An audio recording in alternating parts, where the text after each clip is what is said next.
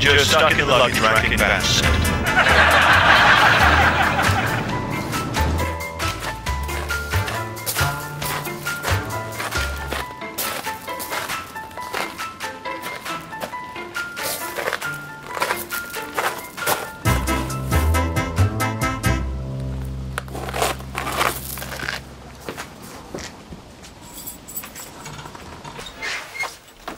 That's it. We're moving to Cornwall. I'll teach surfing. You could open a tin mine. Hello. Hi, sweetie. Oh. Hello, Monty. Hello. Monty's feeling a bit low.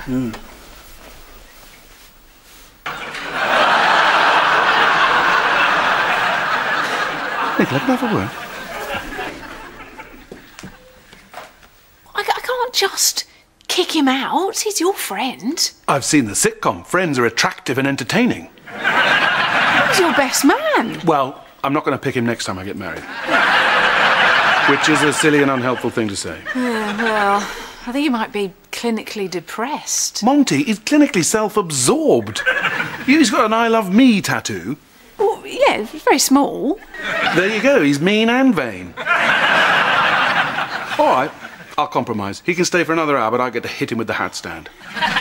Look, I know he's needy and a bit cranky, but frankly, so are you these days. Well, partly because every time I come home, the house is full of the walking wounded or a troupe of line dancers or the Action on Knits committee. Any chance of a beer?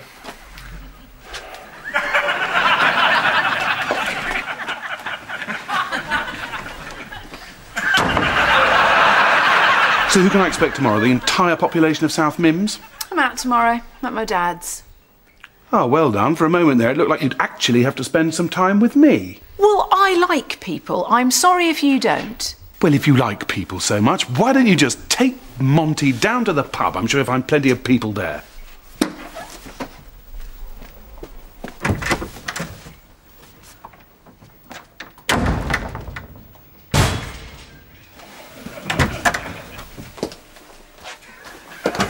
Well, good! Now I can enjoy my own company!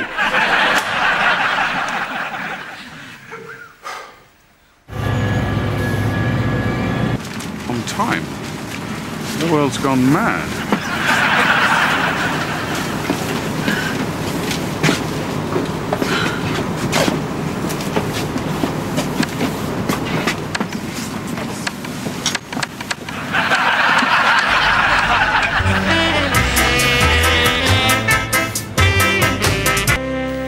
Minutes late. Doors stuck for 27 minutes at Waterloo due to software implosion.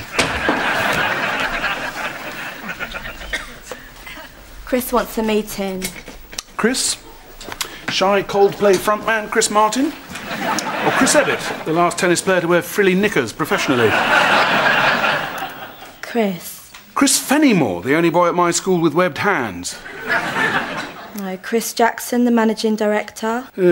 Yes, I believe I can squeeze him in between my Lady Blade meeting at 2:30 and my goatee think tank catch-up at 4. The meeting's in 2 minutes. Right. Oh, there was something else, something important.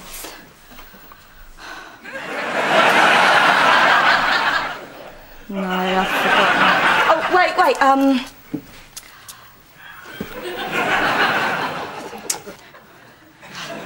I've remembered.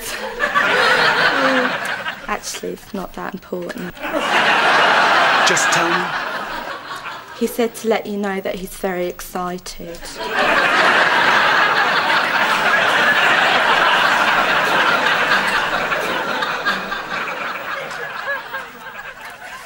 I love the way Chris just keeps us waiting. Yeah?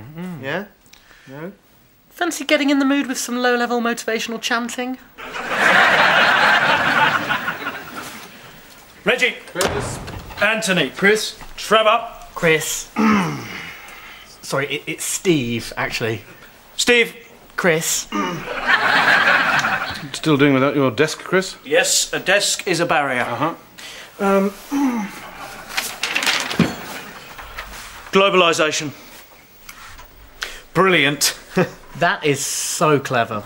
Reggie. Chris? Globalisation. What do you mean by that? Good point.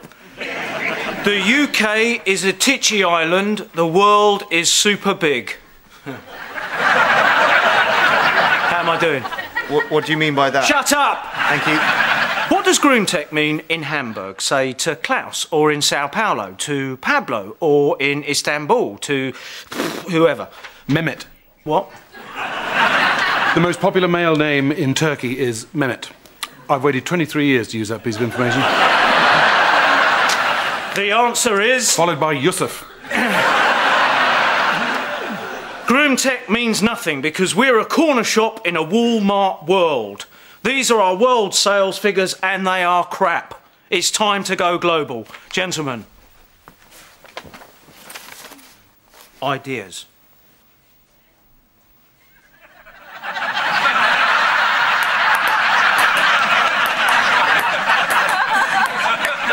Reggie? Finland. Finland? Finland is historically a microcosm of global market forces. If we crack Finland, we crack the world. I'm flying out to Helsinki tomorrow morning. Interesting. We're with you, Reggie. I'm so up for this, it hurts. I'm almost physically excited. Finland. Reindeers. Rally drivers. Depression. Alcoholism. See you at the airport. Oh, yeah. You're not coming. Great idea. Didn't want to go. I didn't want to go. I need our head of bombs and lubricants. I'm not sending my disposable razors in there without decent lotion backup. I'm liking this new thrusting side to you, Reggie. Don't bullshit me, Chris. Don't overdo the thrusting, Reggie. Okay, sorry. Get out!